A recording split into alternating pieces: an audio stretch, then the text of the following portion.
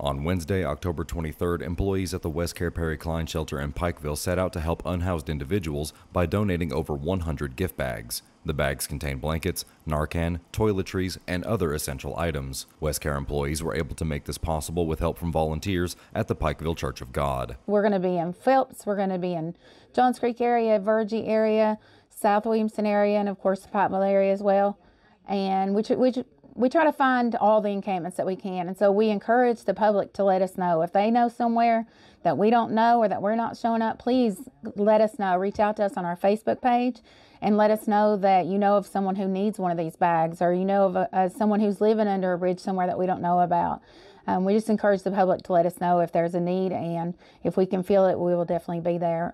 In conjunction also, Kentucky Phoenix Project, Pat Sanders helps us from that organization, and so we have a great team of just community and outreach here that just helps us to get these projects completed. We could not do it alone.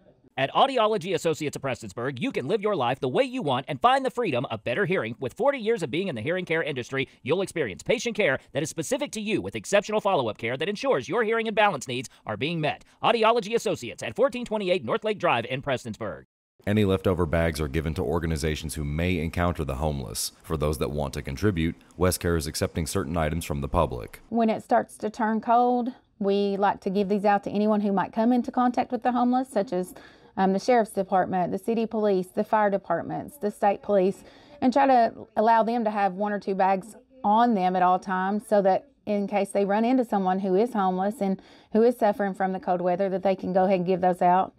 And then with the remaining ones, we just go around to all the places that we know of where people are living underneath the bridges or in encampments and things like that. Anyone that anyone wants to bring into us, as far as coats, hats, scarves, gloves, socks, hot hands, any of those things, we're more than willing to take donations on that as well. If anyone just has some they want to drop off, and we'll make those into bags as well as we come up on this cold winter days. Reporting for Mountaintop News, I'm Nick Collum.